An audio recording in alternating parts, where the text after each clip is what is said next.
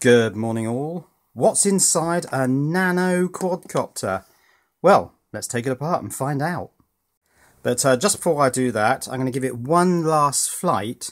But since quadcopters are so uncontrollable, I'm actually going to fly it inside this spaghetti jar. Have you got a licence for that thing? No, I haven't got a licence because you don't need a licence. Are you going to fly it over 400 feet?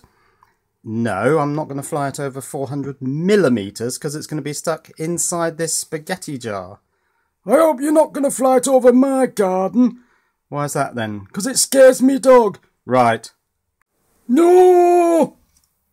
Right, let's switch on the quadcopter and put it in the jar, facing away from me, of course, so that I can control it. Right. Here we go then. Oh yeah, that's much more manageable when it's stuck inside there. Oh. So let's start with the quadcopter. This is an Intrude high speed, but it's basically the same as a Cheerson CX-10, I think it's called. You can see the LiPo in there. Can't see much else. I mean, there can't be much room for much else in there. The circuit board must be tiny. This white plastic thing is clipped over the prop guard here. You can see where it's come off there. So I think I'm going to need to do that, unclip that on all four corners. Otherwise it's not going to come undone when I undo those screws. So let's do that now. Right, all four of those clips are undone. So when I undo this white plastic cover, it should just come straight away.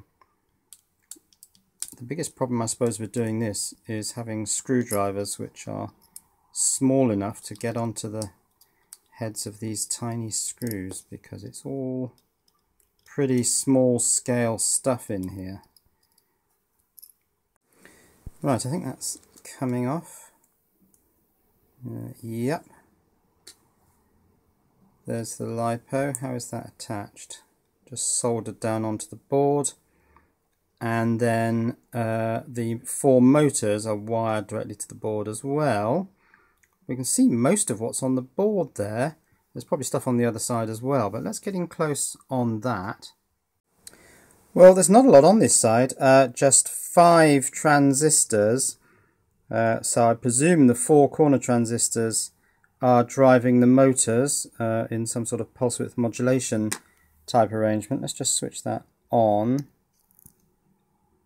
So you've got the white LED at the front to show where the front is, and then the green and blue LEDs. Flash, I think, mainly to tell you that the battery's getting low while it's in flight. Okay, let's see if we can see the other side of this board. Right, I think in order to see the other side of the board, I'm going to have to take at least 2 of these props off. So I'm trying to wedge them off. Oh yeah, that's worked. And now what I've got to do is mark one of them with a dot or something. So that they go, actually, I think the B's probably go opposite each other. Yeah, B, opposite B, that's A, opposite A, yes. So if I just ease these off, just by sliding that under, and just comes up like a wedge. So those are off. Right, we can look at the board now. Right, the big chip looks like it's an ST microcontroller. It's definitely ST, and it's an F050K4, I think that is. So yeah, that I think would be an ST microcontroller. Now the antenna runs up to that top right hand corner. Does that give us a clue as to what the other chips are? I'm going to have to move that wire anyway, so let's do that now. Right, the smallest chip looks like it's an XN297. I think that's what it is. And the crystal there, if I can get the light on it. Oh, 25 megahertz, I think that is. Yeah, 25 megahertz. Now what's this medium-sized chip down here? Ah, okay. Oh, did I see Invensys on there? Let's try and get the light on it. Yes, that's an Invensys MPU something or other. can't quite see the number on there. But they make the gyro and accelerometer chip, so that's almost certainly what that is. Gyro and accelerometer. My guess then is that the little chip on the right is the radio receiver. I think that's probably what that is. So yeah, there's not a lot on there. Well, there wouldn't be, would there? Because it's a tiny circuit board, but it does look like microcontroller, gyros and accelerometers, and a radio receiver. Right, let's bend that wire back roughly where it was. Tip that over, and then these motors were pushed into these little pods. So let's push those back in. Yep, they seem to be going in. Hopefully without breaking the wires. And it would be nice if this thing actually flew again. There's a marking there on the top of the board, SJ-MT9913R2.4G, so 2.4 gigahertz, V1.2. Yeah, no reason why this shouldn't go back together. Just got to do those screws up and clip those clips over the prop guards. Something's not quite gone in there properly. Oh well, let's try this one. It's probably a trapped wire, but it's just going to have to stay trapped, I think, because I could do this 100 times and not get a trapped wire untrapped, as it were. Okay, let's just do the fourth one. See if it flies. Right, prop B goes opposite prop B, prop A, opposite prop A, make sure they all turn. Okay, switch on, see if this bunny hops.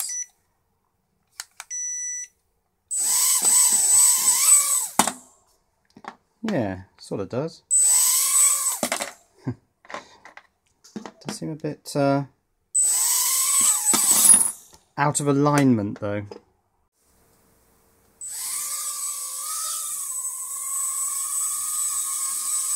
Well, that seems alright. Right, let's do the remote control now. Take the batteries out first, I suppose. These are nickel metal hydrides of dubious origin. Okay, let's undo that. Now, I'm hoping there'll be a bit more space inside here and things won't be quite as cramped as in the aircraft. That's what I'm hoping. Is that going to come apart? Not immediately. I think, yeah, I think I can see some clips in there. Okay, I'm going to have a go at unclipping it. Right, there's no clips on here, but studs pushed into fairly tight receptacles. It took quite a bit of levering to get that off, but it came off without anything breaking, I think. Now, is that going to come out? What's stopping that coming out? I think it's just the switch. This thing pushed onto a switch on the board that was stopping that coming out.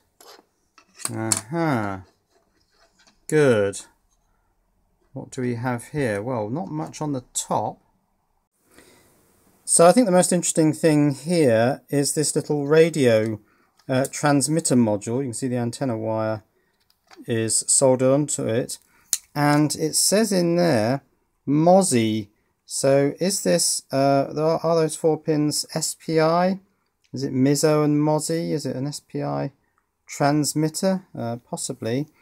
There's a crystal on there as well, I think. Right, now the connections on there are Mozzie, master out, slave in. Now if that's a transmitter, master must be the board, so master out, slave in. IRQ, ground and VCC. The crystal is, well, that's the top of it, that round thing there. That's focus camera. That's the back end of it with the 2 legs. So I don't know what frequency that would be. for a 2.4 gig transmitter. I've no idea. Other stuff on here: LED, diode, buzzer, lots of switches, 2 joysticks with pots. There's a little inductor there. I'm not entirely sure what that's for. And 3 volts comes up here from the battery box. Let's look at the chips on the underside. So this is where the transmitter module pokes through. We have an unmarked microcontroller here.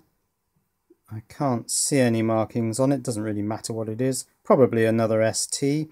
And there's a 24LC02, which I believe is a serial memory chip there. Why would that be there? Because most microcontrollers have program memory in them, so it can't be for program. It must be for parameters of some sort, but I can't imagine why they'd need an external memory. Microcontrollers generally have flash and E2PROM and everything you'd need inside. Not really sure what that's for. Yeah, it's a 2-wire serial E2PROM. Now I presume the 24C02 is the 2K one, 256 by 8, so 256 bytes. All this stuff, but this is quite comforting. Look, data retention 100 years. Well, that's alright then. That gives me at least 95 years to put this back together again, which I should be able to manage. Let's try and get this thing on. Right, put that over there and just press. Oh yeah, that seemed to go well. I hope I haven't left anything out. No, don't think so. I think that switch goes on afterwards. That looks ambidextrous, so let's put that on there. Yeah, I think that's good. Just put the screws in and we're good to go. Right, batteries back in, cover on, and let's see if it flies. Right.